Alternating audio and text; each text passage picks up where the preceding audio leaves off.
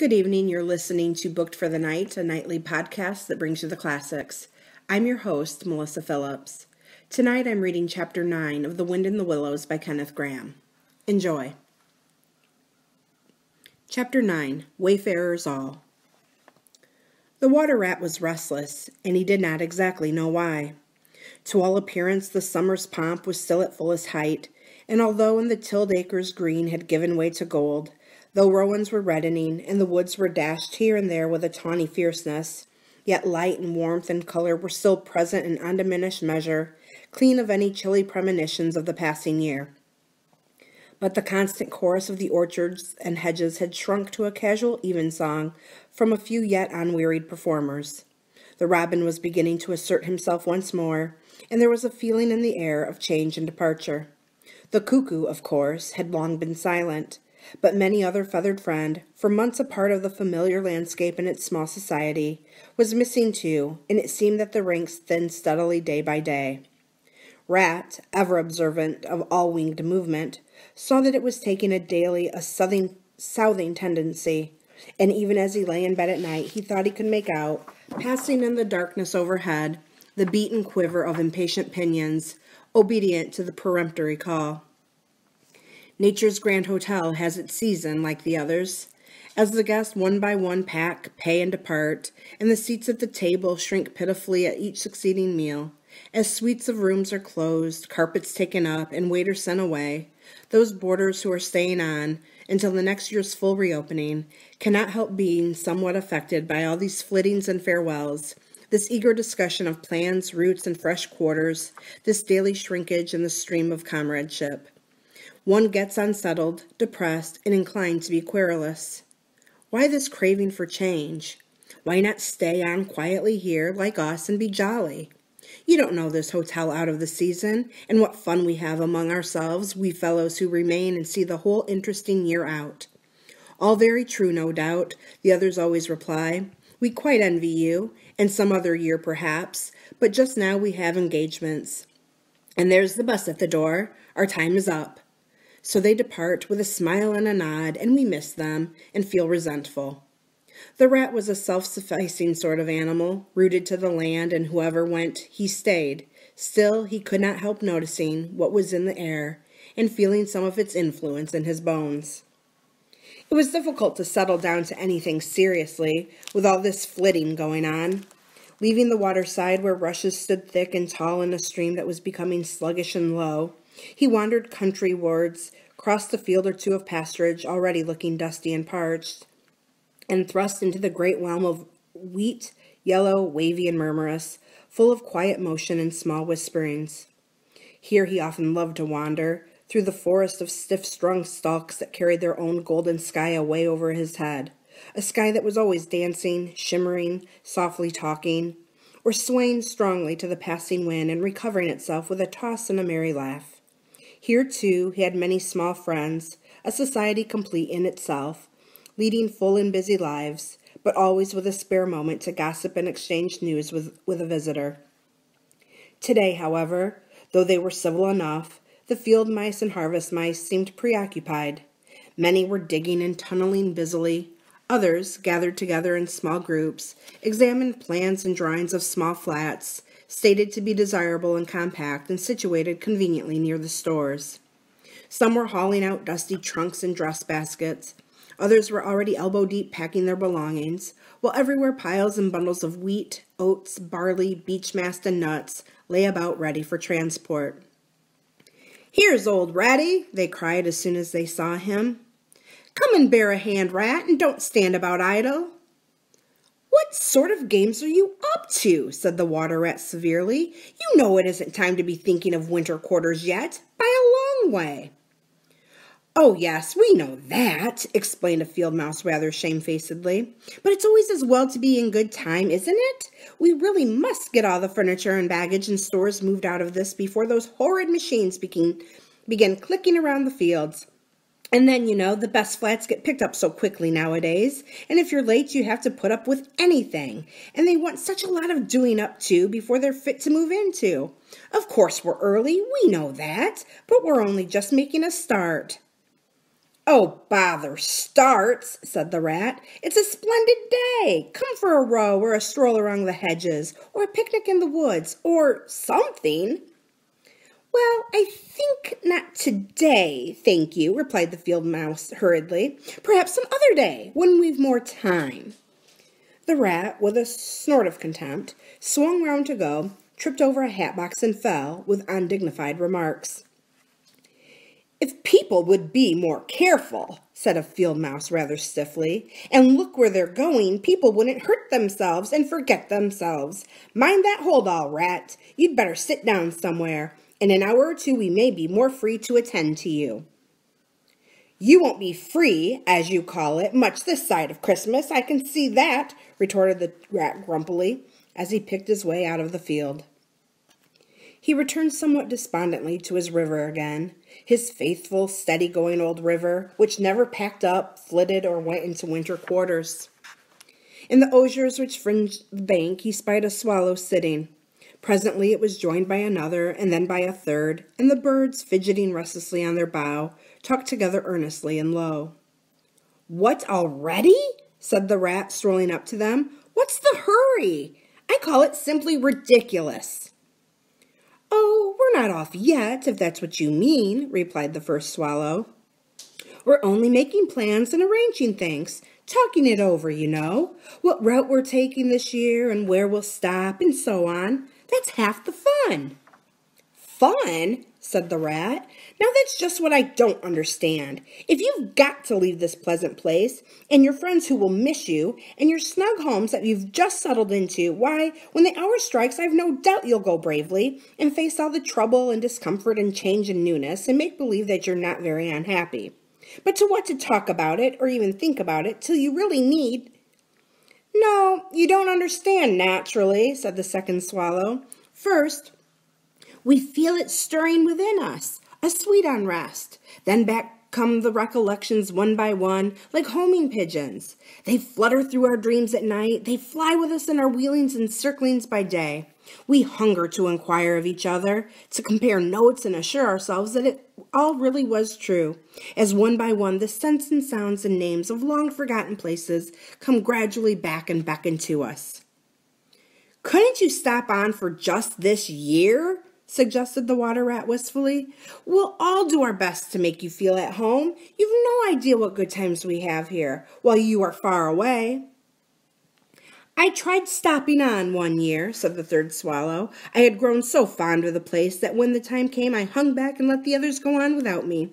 For a few weeks it was all well enough, but afterwards, oh, the weary length of the nights, the shivering sunless days, the air so clammy and chill and not an insect in an acre of it. No, it was no good. My courage broke down, and one cold, stormy night I took wing, flying well inland on account of the strong easterly gales. It was snowing hard as I beat through the passes of the great mountains, and I had a stiff fight to win through, but never shall I forget the blissful feeling of that hot sun again on my back as I sped down to the lakes that lay so blue and placid below me, and the taste of my first fat insect.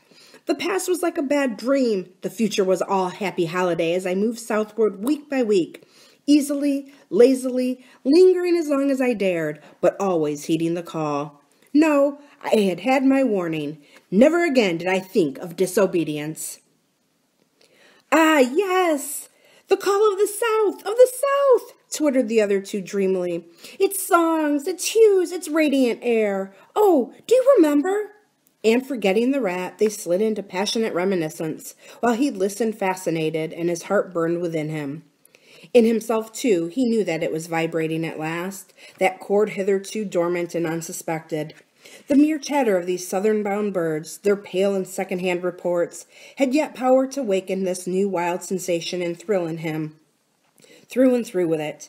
What would one moment of the real thing work on him? One passionate touch of the real southern sun, one waft of the authentic color. With closed eyes, he dared to dream a moment in full abandonment, and when he looked again, the river seemed steely and chill, the green fields gray and lightless. Then his loyal heart seemed to cry out in his weaker self for its treachery. "Why do you ever come back then at all?" he demanded of the swallows jealously. "What do you find to attract you in this poor, drab little country?" And do you think, said the first swallow, that the other call is not for us too in its due season? The call of lush meadow grass, wet orchards, warm insect-haunted ponds, of browsing cattle, of haymaking, and all the farm building clustered round the house of the perfect eaves? Do you suppose, asked the second one, that you are the only living thing that craves with a hungry longing to hear the cuckoo's note again? In due time, said the third, we shall be homesick once more for quiet water lilies swaying on the surface of an English stream. But today all that seems pale and thin and very far away. Just now our blood dances to other music. They fell a-twittering among themselves once more, and this time their intoxicating babble was of violet seas, tawny sands, and lizard-haunted walls. Restlessly the rat wandered off once more, climbed the slope that rose gently from the north bank of the river, and lay looking out toward the great ring of downs that barred his vision further southwards. His simple horizon hitherto, his mountains of the moon, his limit behind which lay nothing he had cared to see or to know. Today, to him gazing south with a newborn need stirring in his heart, the clear sky over their long low outline seemed to pulsate with promise. Today, the unseen was everything, the unknown the only real fact of life. On this side of the hills was now the real blank, on the other lay the crowded and colored panorama that his inner eye was seeing so clearly. What seas lay beyond, green, leaping, and crested? What sun-bathed coast along which the white villas glittered against the olive woods? What quiet harbors, thronged with gallant shipping bound for purple islands of wine and spice, islands set low in languorous waters? He rose and descended riverwards once more, then changed his mind and sought the side of the dusty lane. There, lying half buried in the thick, cool underhedge tangle that bordered it, he could muse on the metalled road and all the wondrous world that it led to, on all the wayfarers, too, that might have trodden it, and the fortunes and adventures they had gone to seek or found on seeking, out there, beyond, beyond. Footsteps fell on his ear, and the figure of one that walked somewhat wearily came into view, and he saw that it was a rat, and a very dusty one. The wayfarer, as he reached him, saluted with a gesture of courtesy that had something foreign about it, hesitated a moment, then with a pleasant smile turned from the track and sat down by his side in the cool herbage. He seemed tired, and the rat let him rest unquestioned, understanding something of what was in his thoughts, knowing, too, the value all animals attach at times to mere silent companionship, when the weary muscles slacken and the mind marks time. The wayfarer was lean and keen-featured, and somewhat bowed at the shoulders. His paws were thin and long, his eyes much wrinkled at the corners, and he wore small gold earrings in his neatly set, well-shaped ears. His knitted jersey was of a faded blue. His breeches, patched and stained, were based on a blue foundation, and his small belongings that he carried were tied up in a blue cotton handkerchief. When he had rested a while, the stranger sighed, snuffed the air, and looked about him. "That was clover, that warm whiff on the breeze," he remarked. "And those are cows we hear cropping the grass behind us and blowing softly between mouthfuls. There's a sound of distant reapers, and yonder rises a blue line of cottage smoke against the woodland. The river runs somewhere close by, for I hear the call of a moorhen, and I see by your build that you're a fresh-water mariner. Everything seems asleep, and yet going on all the time. It is a goodly life that you lead, friend, no doubt the best in the world, if only you are strong enough to lead it." "Yes, it's the life, the only life to live," responded the water rat dreamily, and without his usual wholehearted conviction. "I did not say exactly that," replied the stranger cautiously, "but no doubt it's the best. I've tried it, and I know. And because I've just tried it, 6 months of it, and know it's the best, here I am, footsore and hungry, tramping away from it, tramping southward, following the old call back to the old life, the life which is mine and which will not let me go." "Is this then yet another of them?" mused the rat. "And where have you just come from?" he asked. He hardly dared to ask where he was bound for. He seemed to know the answer only too well. "Nice little farm," replied the wayfarer briefly. "Up along in that direction." He nodded northwards. "Never mind about it. I had everything I could want, everything I had any right to expect of life and more, and here I am. Glad to be here all the same, though. Glad to be here. So many miles further on the road, so many hours nearer to my heart's desire. His shining eyes held fast to the horizon, and he seemed to be listening for some sound that was wanting from the inland acreage, vocal as it was with the cheerful music of pasturage and farmyard. "You are not one of us," said the water rat, "nor yet a farmer, nor even, I should judge, of this country." "Right," replied the stranger. "I'm a seafaring rat, I am, and the port I originally hail from is Constantinople, though I'm a sort of foreigner there, too, in a manner of speaking. You will have heard of Constantinople, friend, a fair city and an ancient and glorious one, and you may have heard, too, of Sigurd, king of Norway, and how he sailed thither with 60 ships, and how he and his men rode up through streets, all canopied in their honor with purple and gold, and how the emperor and empress came down and banqueted with him on board his ship. When Sigurd returned home, many of his Northmen remained behind and entered the emperor's bodyguard, and my ancestor, a Norwegian-born, stayed behind too, with the ships that Sigurd gave the emperor. Seafarers we have been, and no wonder. As for me, the city of my birth is no more my home than any pleasant port between there and the London River. I know them all, and they know me. Set me down on any of their quays or foreshores, and I am home again." "I suppose you go great voyages," said the water rat with growing interest. "Months and months out of sight of land, and provisions running short, and allowance as to water, and your mind communing with the mighty ocean, and all that sort of thing?" "By no means," said the sea rat frankly. "Such a life as you describe would not suit me at all. I'm in the coasting trade, and rarely out of sight of land. It's the jolly times on shore that appeal to me as much as any seafaring. Oh, those southern seaports, the smell of them, the riding lights at night, the glamour." "Well, perhaps you have chosen the better way," said the water rat, but rather doubtfully. "Tell me something of your coasting, then, if you have a mind to, and what sort of harvest an animal of spirit might hope to bring home from it to warm his latter days with gallant memories by the fireside. For my life, I confess to you, feels to me today somewhat narrow and circumscribed." "My last voyage," began the sea rat, "that landed me eventually in this country, bound with high hopes for my inland farm, will serve as good of an example as any of them, and indeed as an epitome of my highly colored life. Family troubles, as usual, began it. The domestic storm cone was hoisted, and I shipped myself on board a small trading vessel bound from Constantinople by classic seas whose every wave throbs with a deathless memory, to the Grecian islands and the Levant. Those were golden days and balmy nights, in and out of harbor all the time, old friends everywhere, sleeping in some cool temple or ruined cistern during the heat of the day, feasting in song after sundown under great stars set in a velvet sky. Thence we turned and coasted up the Adriatic, its shores swimming in an atmosphere of amber, rose, and aquamarine. We lay in wide landlocked harbors as we roamed through ancient and noble cities, until at last one morning, as the sun rose royally behind us, we rode into Venice down a path of gold. Oh, Venice is a fine city, wherein a rat can wander at his ease and take in pleasure.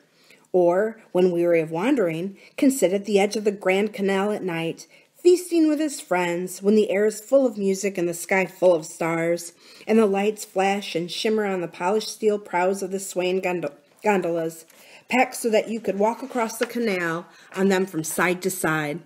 And then the food! Do you like shellfish? Well, we won't linger over that now." He was silent for a time, and the water rat, silent too and enthralled, floated on dream canals and heard a phantom song pealing high between vaporous gray wave-lapped walls. "Southwards we sailed again at last," continued the sea rat, "coasting down the Italian shore till we finally made it to Palermo, and there I quitted for a long, happy spell on shore. I never stick too long to one ship. One gets narrow-minded and prejudiced. Besides, Sicily is one of my happy hunting grounds. I know everybody there, and their ways just suit me.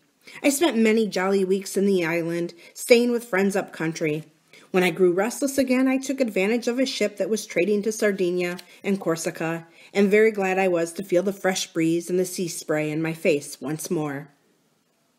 "But isn't it very hot and stuffy down in the hold, I think you call it?" asked the water rat. The seafarer looked at him with the suspicion of a wink.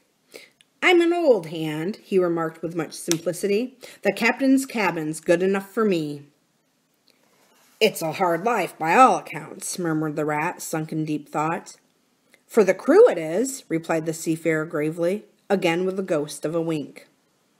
From Corsica, he went on, I made use of a ship that was taking wine to the mainland. We made a lasso in the evening, lay to, hauled up our wine cask, and hove them overboard, tied one to the other by a long line. Then the crew took to the boats and rowed shorewards, singing as they went and drawing after them the long bobbing procession of casks, like a mile of porpoises.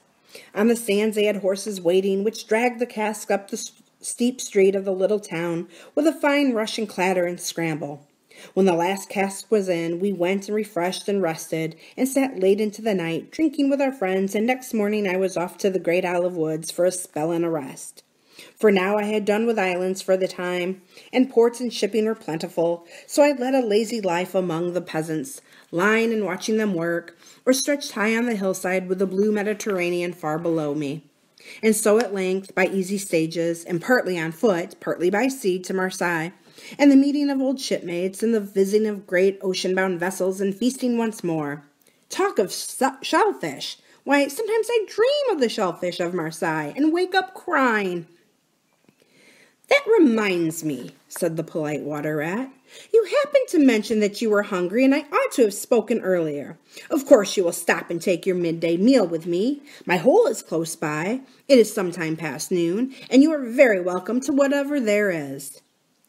Now I call that kind and brotherly of you, said the sea rat. I was indeed hungry when I sat down, and ever since I inadvertently happened to mention shellfish, my pangs have been extreme.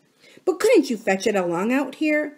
I am none too fond of going under hatches unless I'm obliged to, and then, while we eat, I could tell you more concerning my voyages and the pleasant life I lead.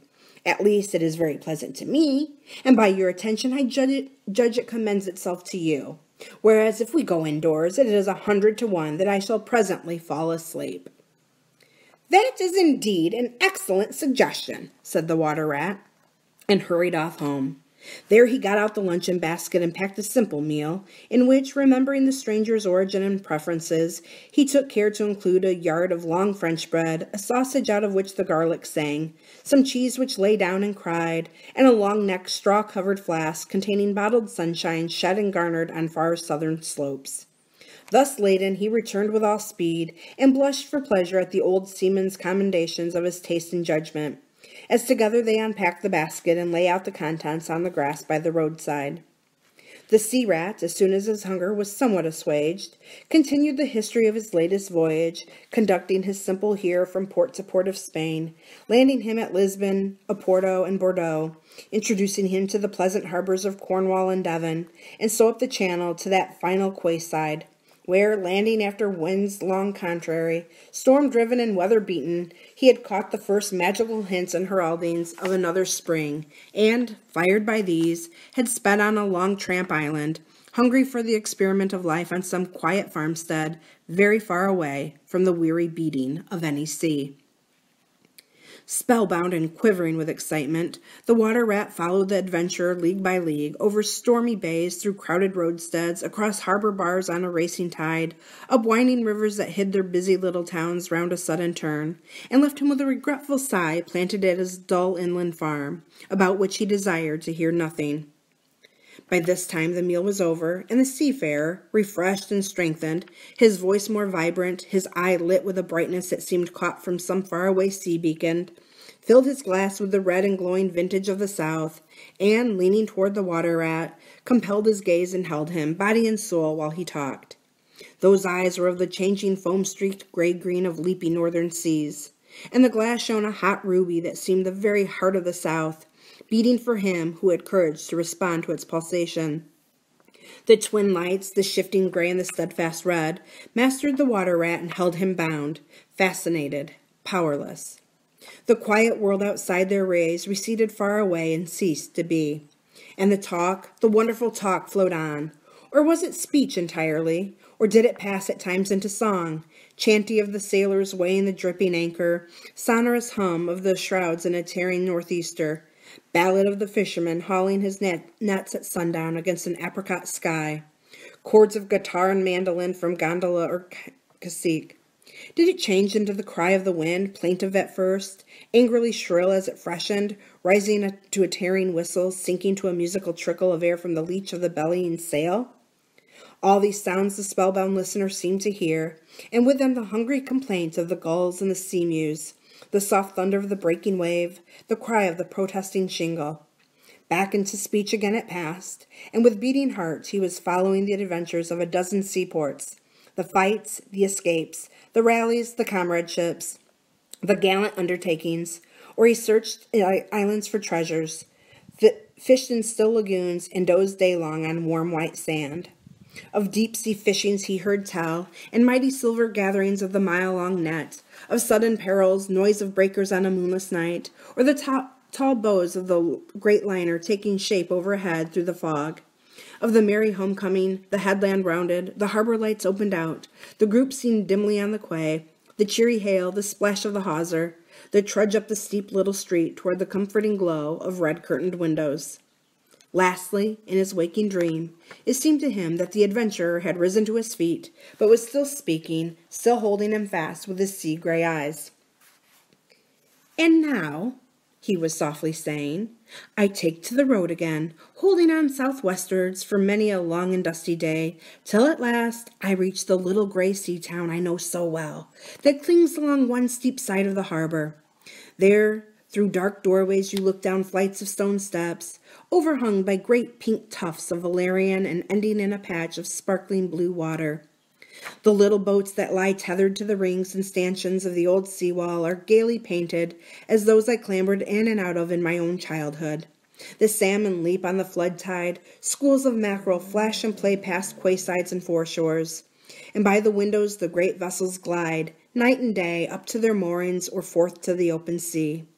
There, sooner or later, the ships of all seafaring nations arrive, and there, at its destined hour, the ship of my choice will let go its anchor. I shall take my time. I shall tarry and bide till at last the right one lies waiting for me, warped out into the midstream, loaded low, her bowsprit pointing down harbor. I shall slip on board, by boat or along hawser, and then one morning I shall wake to the song and tramp of the sailors, the clink of the capstan, and the rattle of the anchor chain coming merrily in. We shall break out the jib and foresail, the white houses on the harbor side will glide slowly past us as she gathers steerage way, and the voyage will have begun. As she forges towards the headland, she will clothe herself with canvas, and then, once outside, the sounding slap of great green seas as she heels to the wind, pointing south. And you? You will come too, young brother, for the days pass and never return, and the south still waits for you. Take the adventure, heed the call, now ere the irrevocable moment passes. 'Tis but a banging of the door behind you, a blithesome step forward, and you are out of the old life and into the new.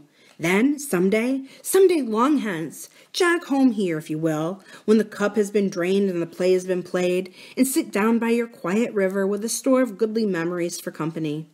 You can easily overtake me on the road, for you are young, and I am aging and go softly. I will linger and look back, and at last I will surely see you coming, eager and light-hearted, with all the South in your face." The voice died away and ceased, as an insect's tiny trumpet dwindles swiftly into silence, and the water rat, paralyzed and staring, saw at last but a distant speck on the white surface of the road. Mechanically he rose and proceeded to repack the luncheon basket, carefully and without haste. Mechanically he returned home, gathered together a few small necessities and special treasures he was fond of, and put them in a satchel, acting with slow deliberation, moving about the room like a sleepwalker, listening ever with parted lips. He swung the satchel over his shoulders, carefully selected a stout stick for his wayfaring, and with no haste, but with no hesitation at all, he stepped across the threshold just as Mole appeared at the door. "Why, where are you off to, Ratty?" asked the Mole in great surprise, grasping him by the arm. "Going south with the rest of them," murmured the rat in a dreamy monotone, never looking at him. "Seawards first, and then on shipboard, and so on to the shores that are calling me." He pressed resolutely forward, still without haste, but with dogged fixity of purpose. But the mole, now thoroughly alarmed, placed himself in front of him and, looking into his eyes, saw that they were glazed and set and turned a streaked and shifting gray. Not his friend's eyes, but the eyes of some other animal. Grappling with him strongly, he dragged him inside, threw him down, and held him. The rat struggled desperately for a few moments, and then his strength seemed suddenly to leave him, and he lay still and exhausted, with closed eyes trembling. Presently the mole assisted him to rise and placed him in a chair, where he sat collapsed and shrunken into himself, his body shaken by a violent shivering, passing in time into a hysterical fit of dry sobbing. Mole made the door fast, threw the satchel into a drawer and locked it, and sat down quietly on the table by his friend, waiting for the strange seizure to pass. Gradually the rat sank into a troubled doze, broken by starts and confused murmurings of things strange and wild and foreign to the unenlightened mole, and from that he passed into a deep slumber. Very anxious in mind, the mole left him for a time and busied himself with household matters, and it was getting dark when he returned to the parlor and found the rat where he had left him, wide awake indeed, but listless, silent, and dejected. He took one hasty glance at his eyes, found them, to his great gratification, clear and dark and brown again as before, and then sat down and tried to cheer him up and help him to relate what had happened to him. Poor Ratty did his best by degrees to explain things, but how could he put into cold words what had mostly been suggestion? How recall for another's benefit the haunting sea voices that had sung to him? How reproduce at second hand the magic of the seafarer's 100 reminiscences? Even to himself, now the spell was broken and the glamour gone, he found it difficult to account for what had seemed, some hours ago, the inevitable and only thing. It is not surprising, then, that he failed to convey to the mole any clear idea of what he had been through that day. To the mole this much was plain. The fit or attack had passed away, and had left him sane again, though shaken and cast down by the reaction. But he seemed to have lost all interest for the time in the things that went to make up his daily life, as well as in all pleasant forecastings of the altered days and doings that the changing season was surely bringing.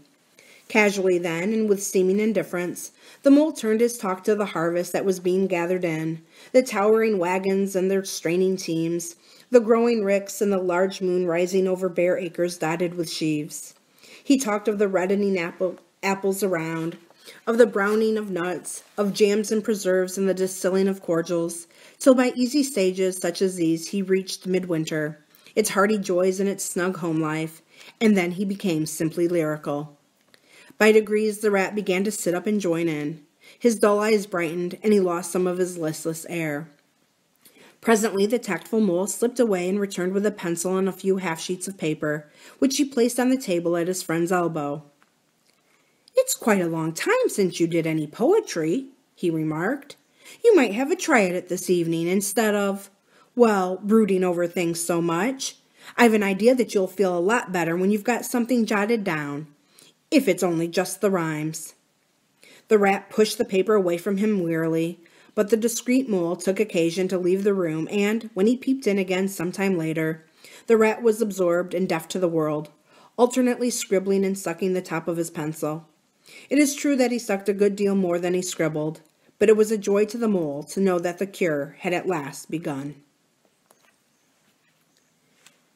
Thanks for joining us for tonight's edition of Booked for the Night. I'll be back tomorrow night for more of Kenneth Grahame's The Wind and the Willows. Thanks for listening, and good night.